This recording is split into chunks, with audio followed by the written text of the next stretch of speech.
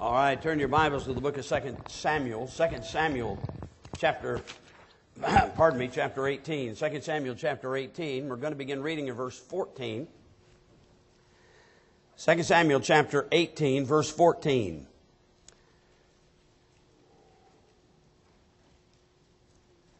Then said Joab, I may not tarry thus with thee. And he took 3 darts in his hand, and thrust them through the heart of Absalom, while he was yet alive in the midst of the oak.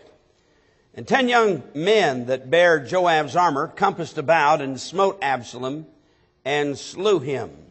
And Joab blew the trumpet, and the people returned from pursuing after Israel, for Joab had held back the people.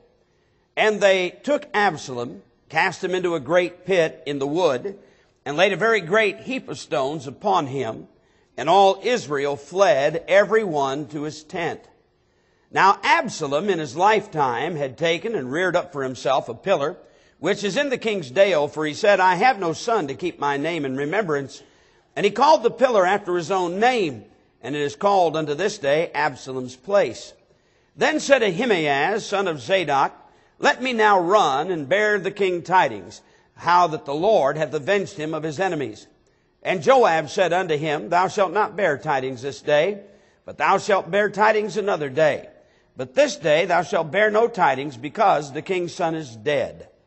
Then said Joab to Cushai, Go tell the king what thou hast seen. Cushai bowed himself unto Joab and ran. Then said Ahimaaz, the son of Zadok, yet again to Joab, But howsoever, let me, I pray thee, also run after Cushai. And Joab said, Wherefore wilt thou run, my son, seeing that thou hast no tidings ready? But howsoever, said he, let me run. And he said unto him, Run. Then Ahimaaz ran by the way of the plain, and overran Cushai. And David sat between the 2 gates. And the watchman went up to the roof over the gate unto the wall, and lifted up his eyes, and looked, and behold, a man running alone. And the watchman cried and told the king, and the king said, If he be alone, there is tidings in his mouth. And he came apace and drew near. And the watchman saw another man running. The watchman called unto the porter and said, Behold, another man running alone. And the king said, He also bringeth tidings. And the watchman said, Methinketh the running of the foremost is like the running of Ahimaaz, the son of Zadok. And the king said, He is a good man, and cometh with good tidings. Now, I'm not preaching on this tonight, but isn't it interesting, when the king found out it was Ahimaaz, he knew it was good. You know, there are some people, when they walk in the room, you know that before they leave, you're going to hear some bad things. They know all the dirt on everybody, and they got to spill it. They just have to spill it. You see them coming, and you start thinking, how can I get out of getting into one of these stories? But then there are other people, man, you see them coming, you say, wow, what a relief. I know that this person has good tidings. You get known by what comes out of your mouth. And I'm not preaching on that tonight. That's just extra. It's free. We'll not take up an extra offering for that. And Ahimaaz called and said unto the king, All is well. And he fell down to the earth upon his face before the king, and said, Blessed be the Lord thy God, which hath delivered up the men that lifted up their hand against my lord the king. And the king said, Is the young man Absalom safe?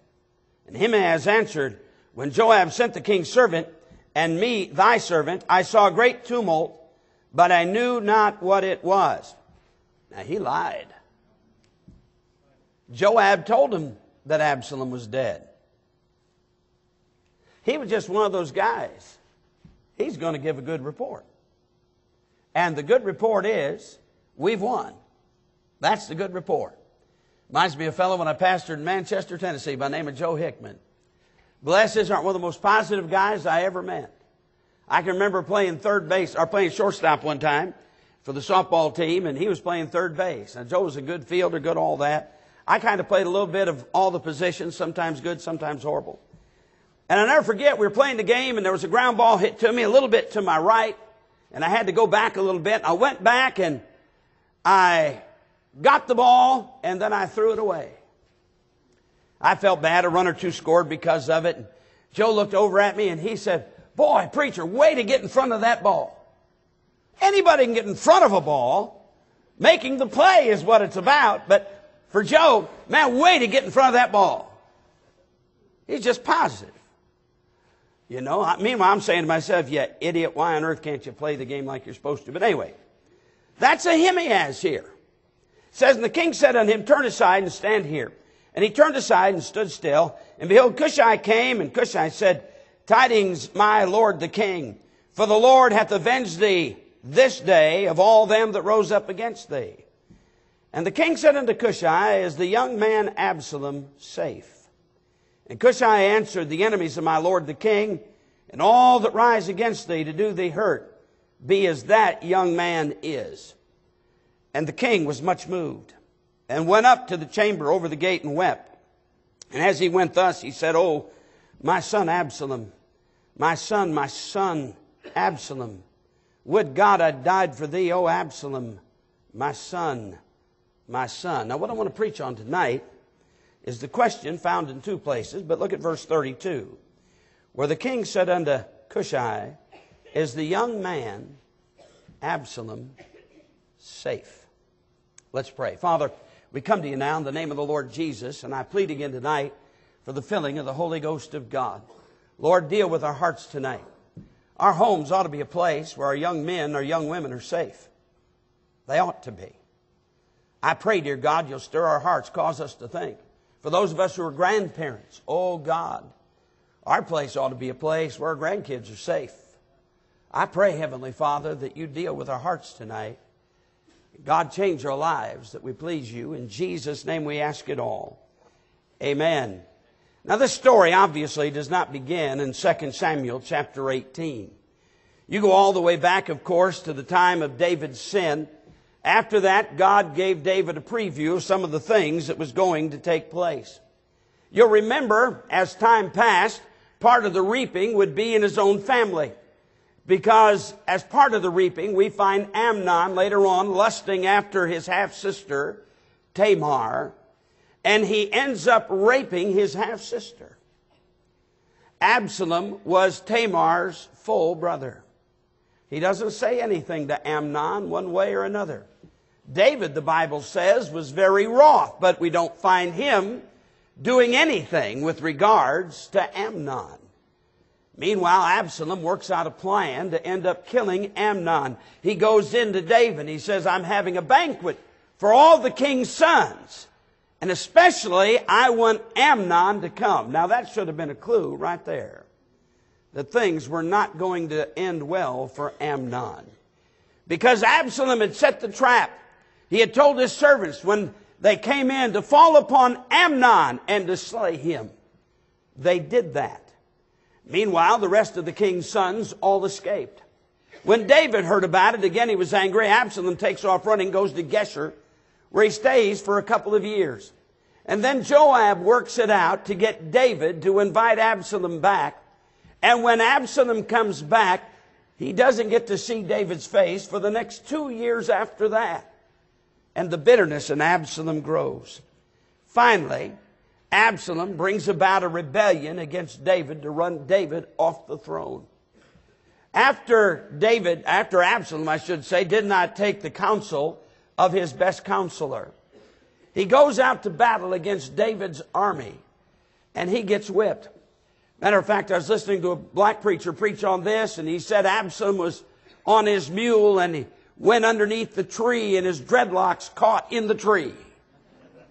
And he hung by those dreadlocks in the tree.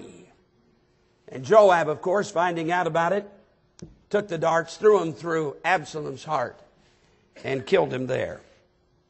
When David gets word, first of all, he wants to know how the battle comes out. But he says, is the young man Absalom safe?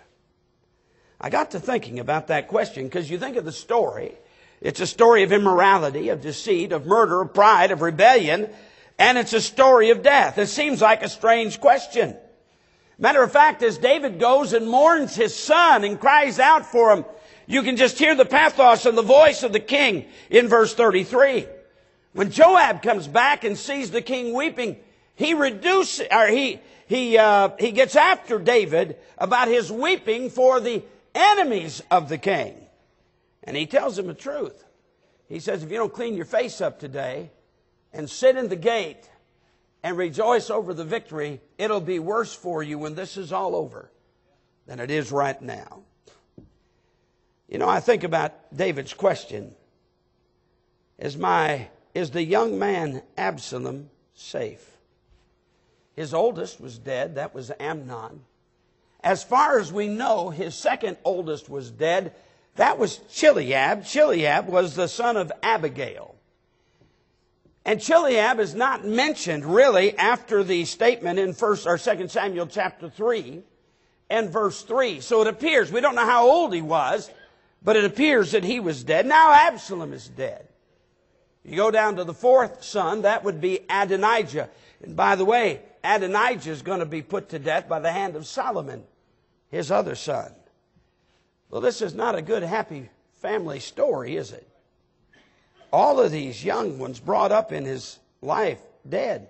You remember, of course, the first baby that Bathsheba had died as a baby.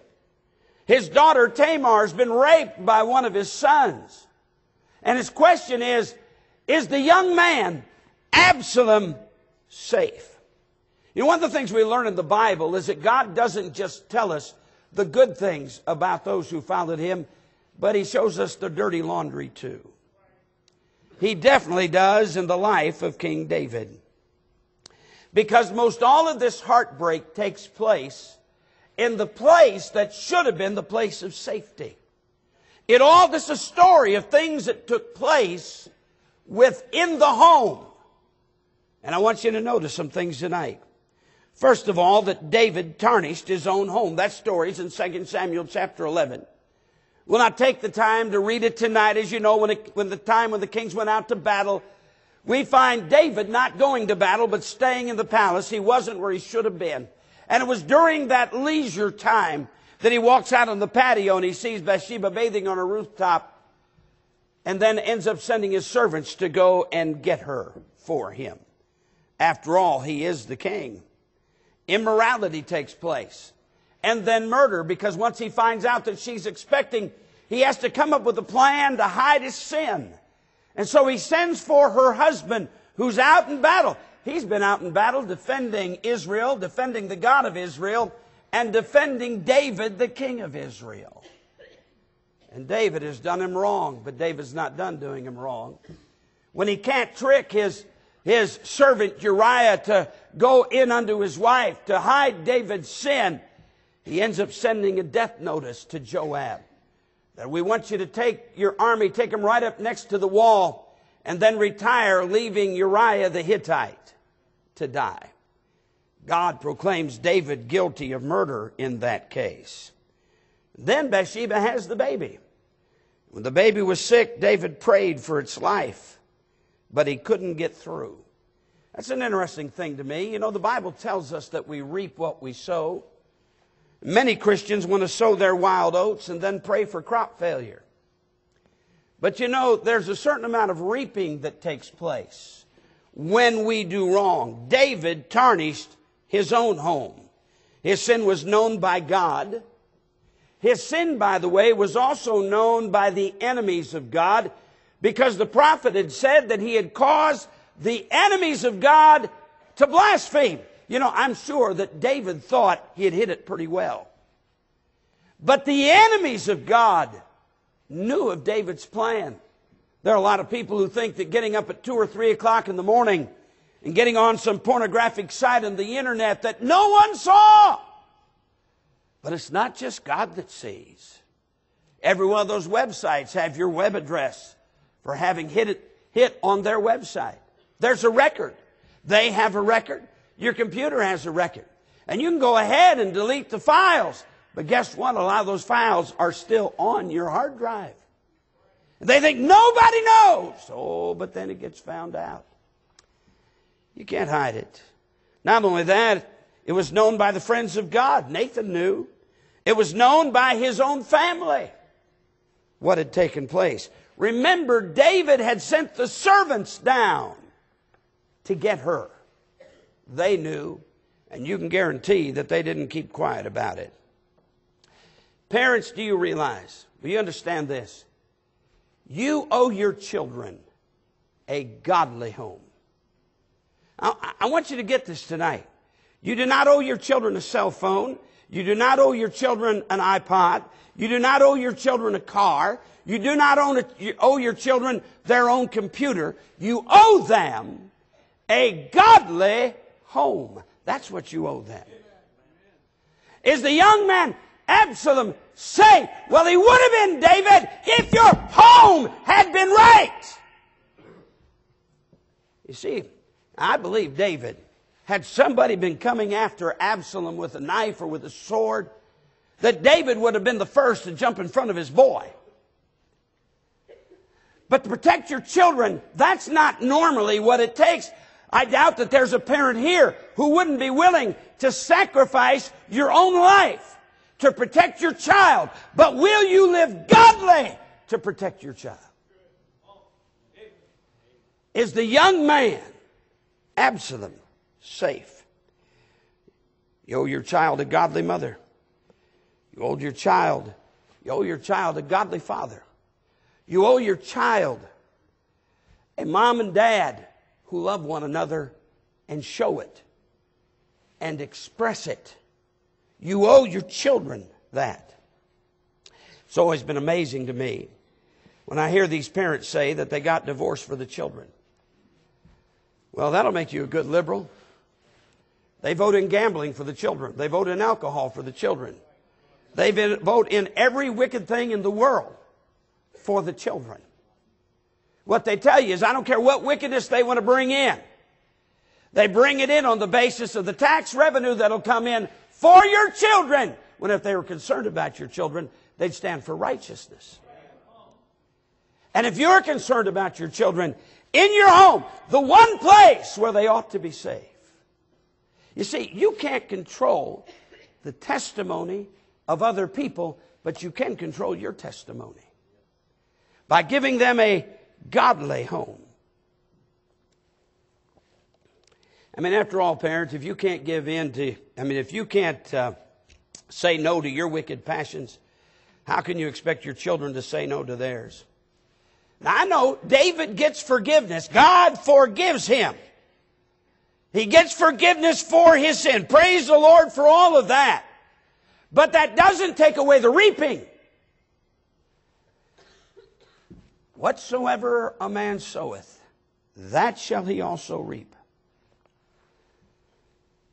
My children, when they were at home, I can understand men, women committing adultery, because God tells us what the works of the flesh are. I understand that. But think about this for a moment. How would you like to have your son, your daughter, that when they go to talk about you, say, yeah, they're members of a Bible-believing church, and my daddy was a whoremonger. My mama was a harlot.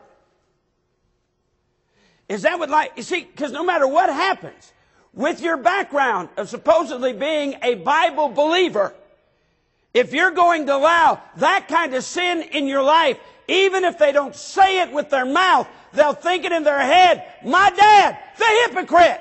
My dad, the whoremonger. My mom, the harlot. What hypocrisy. You need to protect the home. I'll tell you what. Something like that would have killed me. To have my daughters think of me, their daddy, like that. Now I've got grandchildren. I realize the legacy that God's allowed me to have. I've got these grandchildren. I don't want them to repeat a story one day. Yeah, my grandpa was an independent Baptist church, was an independent Baptist preacher, but he was a whoremonger. He was an adulterer. People, though, when they get into sin like that, never think about the results of that, do they? There's a cost. You can't erase that part. Yes, God will forgive your sin, but the knowledge of that sin will weigh continually on their heart. By the way, long after you're gone. I can't make church members have a godly testimony, but I could give my daughters one in my home. You can't make other people have a godly testimony, but you can have one in your home. That ought to be the place where they're safe. I mean, you can't make other families do right, but you can do right in your home. That's the one place where they ought to be safe. Lord knows they'll see enough hypocrites in church in their lifetime. They shouldn't be seeing them in the house. Is the young man Absalom safe? Why are you asking that now, David? Why didn't you give that a thought before you ever brought Bathsheba into that house? Before you ever began to connive, to commit the awful sin you committed? Too late now, David. So in your home with your testimony, is that young man, is that young lady safe? Part of his problem is, of course, he trusted his family. I want you to go back to 2 Samuel chapter 13. I want you to notice a few things. David's sin is in chapter 11. Chapter 12, he's confronted with it and he gets right.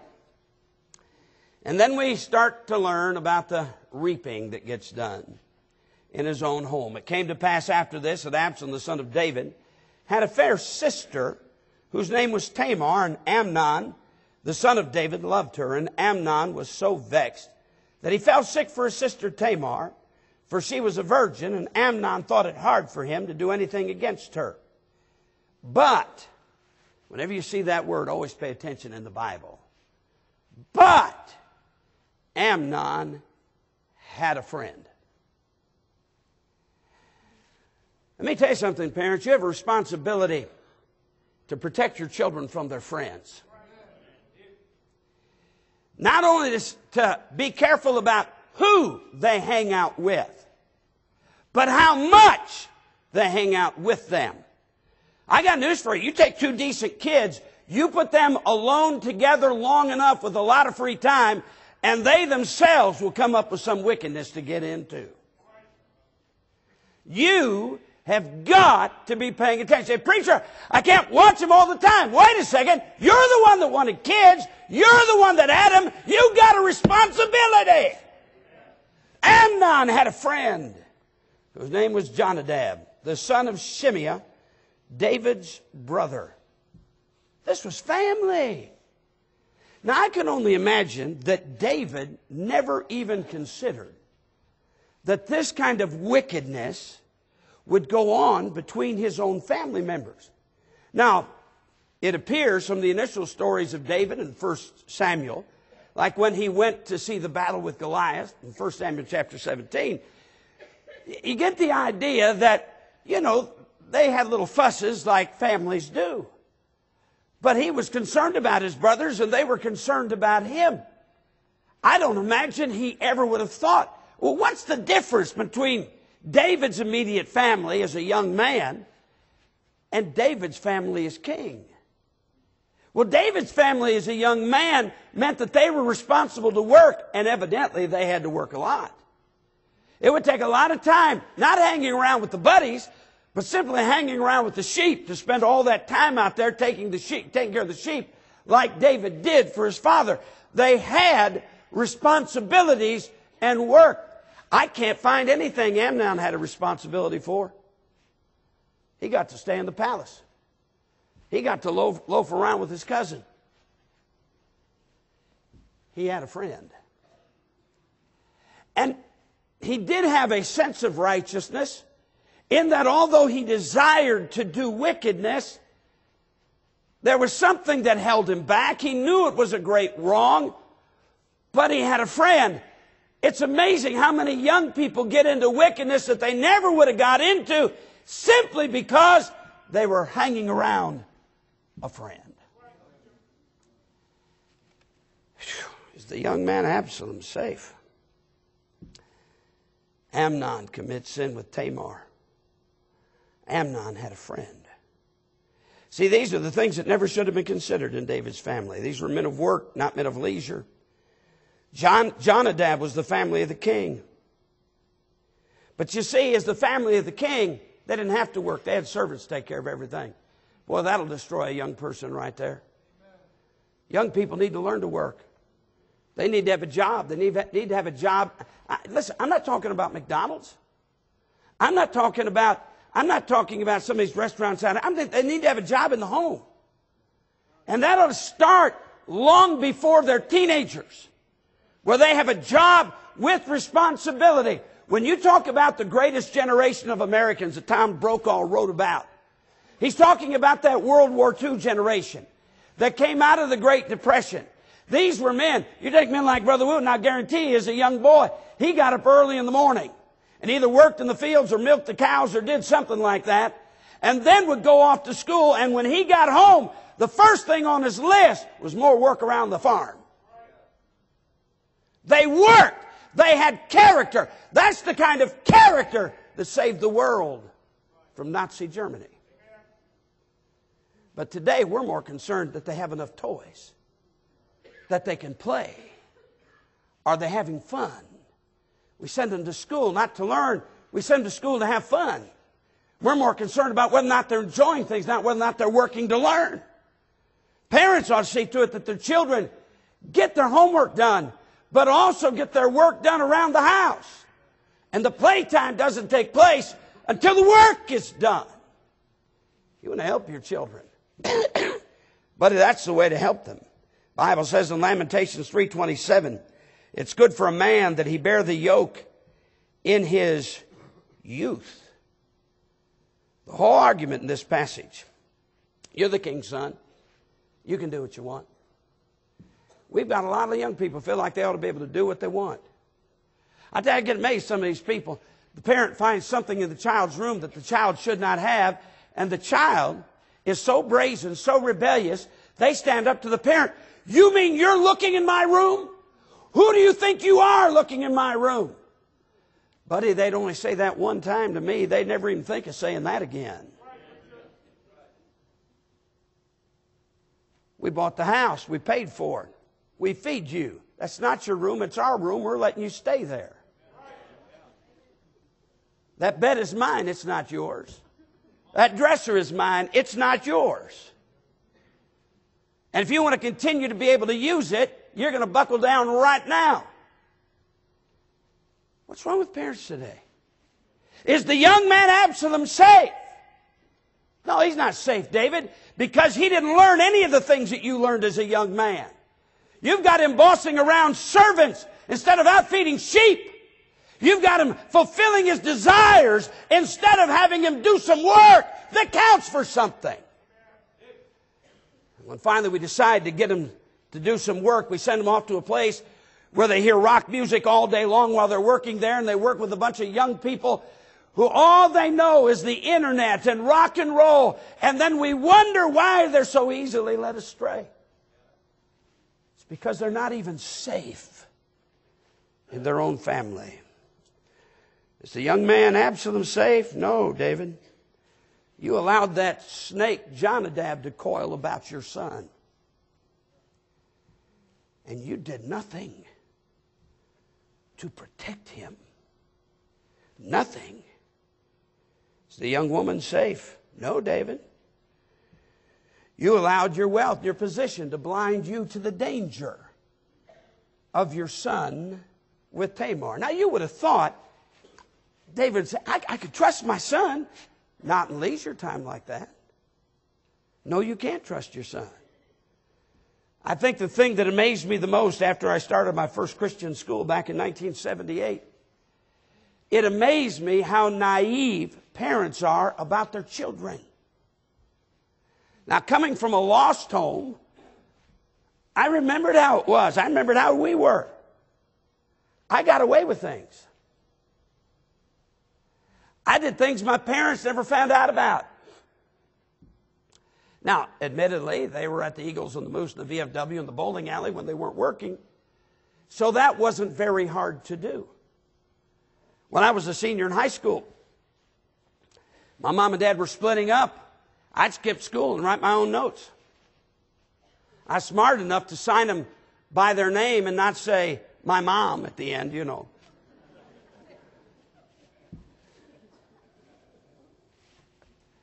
All it takes is a friend to break down the barriers.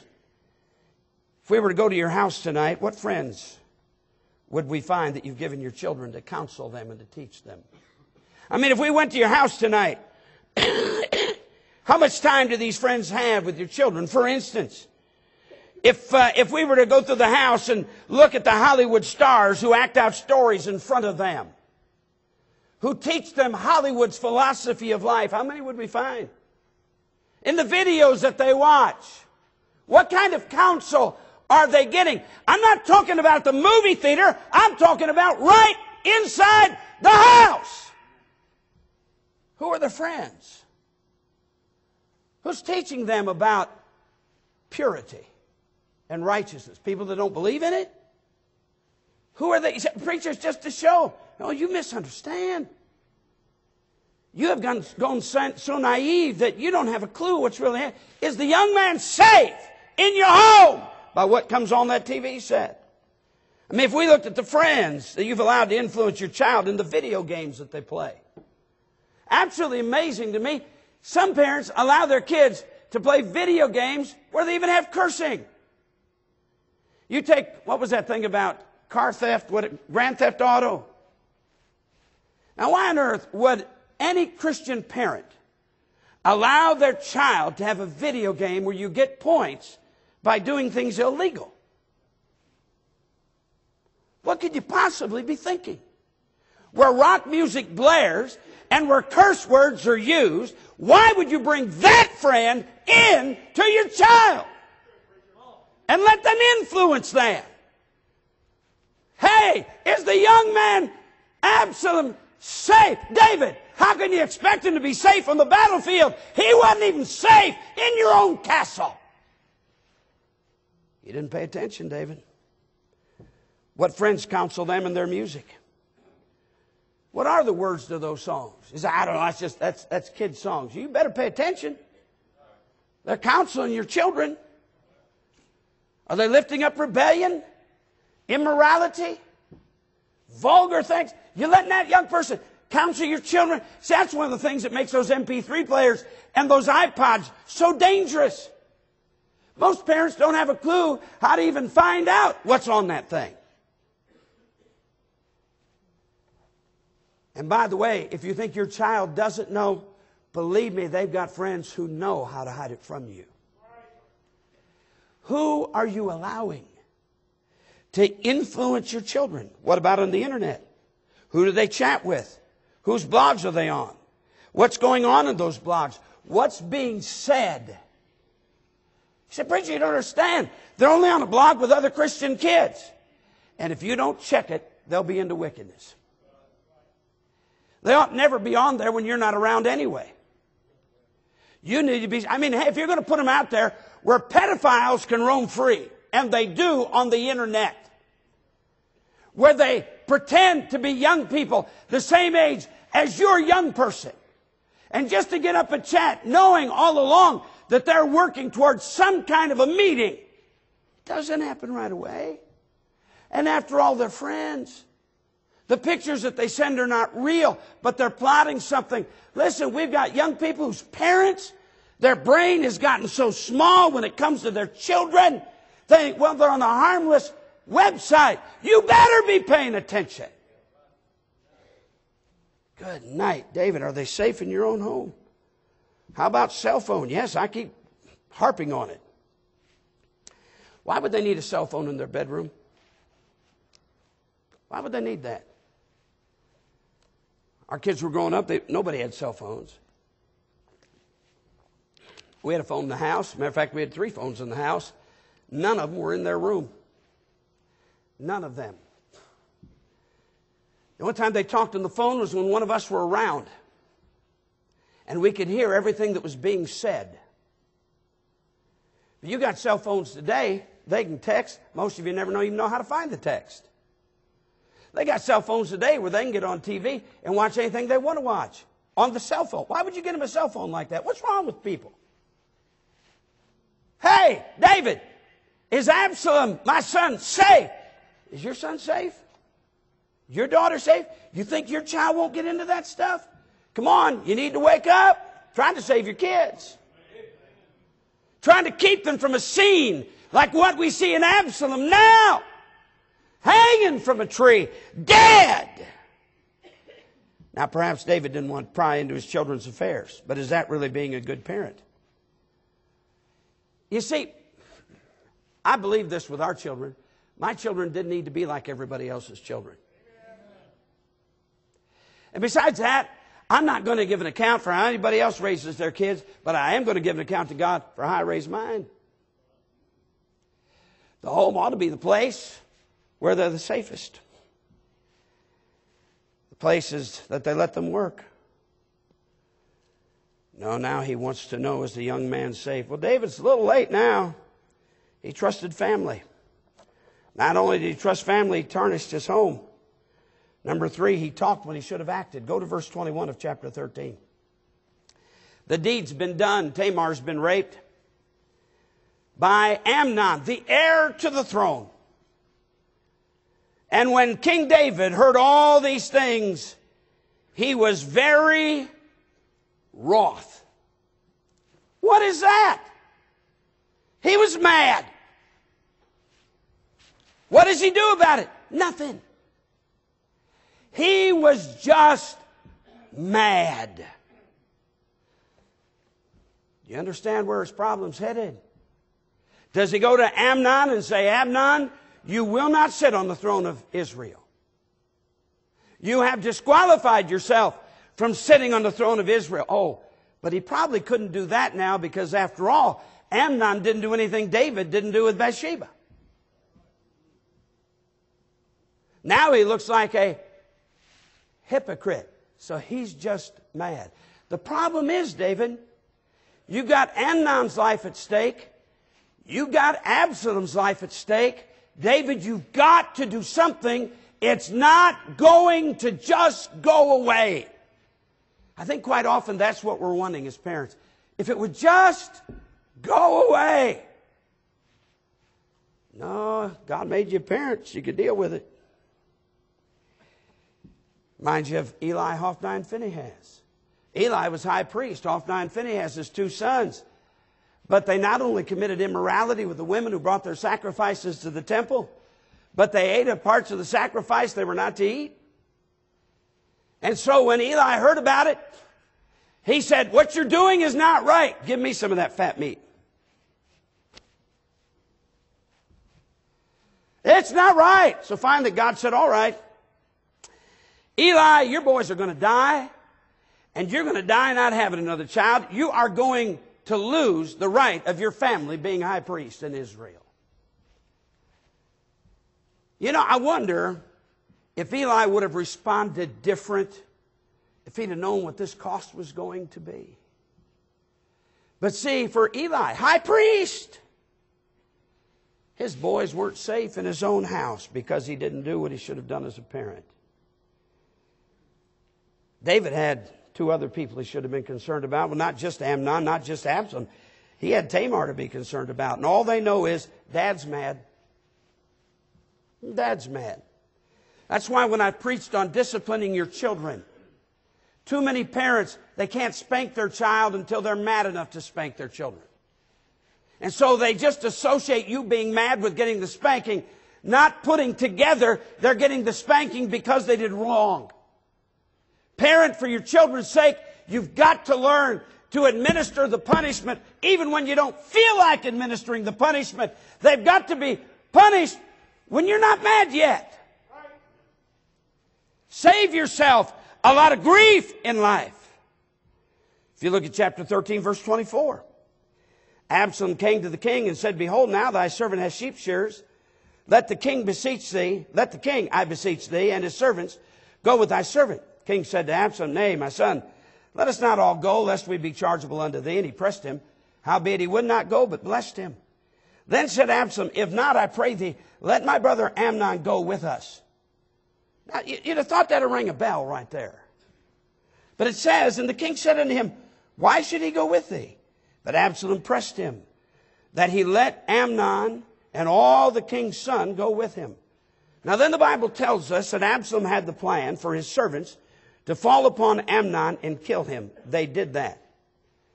And the Bible says, after David finds out that just Amnon is the one who died, notice the scripture says, pardon me, He said in verse 32, and Jonadab, same guy, the son of Shimei, David's brother, answered and said, let not my lord suppose that they have slain all the young men, the king's sons, for Amnon only is dead. For by the appointment of Absalom, this hath been determined from the day that he forced his sister Tamar. And I wonder if what's going through David's mind isn't, yeah, and I let him go. I knew that, and I let him go. Now, therefore, let not my lord the king take the things to his heart, to think that all the king's sons are dead, for Amnon only is dead. Then you get down to verse 36. And it came to pass, as soon as he had made an end of speaking, that behold, the king's sons came, lifted up their voice, and wept. And the king also and all his servants wept very sore. And Absalom leaves town. Man, this is sad. Here he's talking, and he's mad, and he's angry, and now he's hurt, and he's crying. But he does nothing about it. Absalom leaves town. Now he's gone for a while before Joab talks him into bringing him back. David finally brings Absalom home in 2 Samuel chapter 14 at the request of Joab. And now he's home for 2 years without restoring fellowship. Well, that's a mistake. If you're going to bring him home, you need to restore fellowship. Of course, with fellowship, there needs to be some kind of repentance. And that's not going to happen now. And so Absalom gets to where he hates David even more. I have seen young person after young person, some 30-some years of ministry, who the parents provided everything for them. And when it came to the place where the parents said, no more, you got to stand on your own 2 feet, they end up hating mom and dad. Hating mom and dad.